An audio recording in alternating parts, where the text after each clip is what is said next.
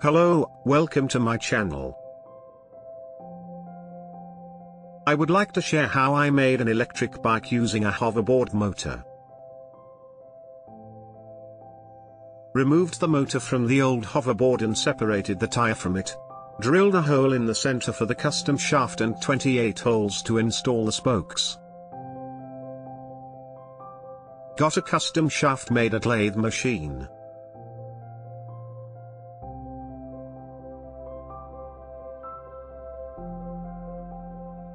Managed to get a wheel alignment done. Did some cosmetics and paint work. Finally installed the wheel on my folding bike. I have used 350 watts controller and a throttle kit from AliExpress. A 4.8 amp hour lithium-ion battery is used with this setup. Now the bike is ready for a ride.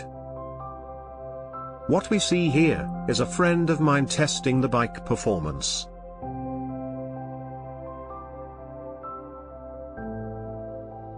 Thank you for watching and please don't forget to subscribe.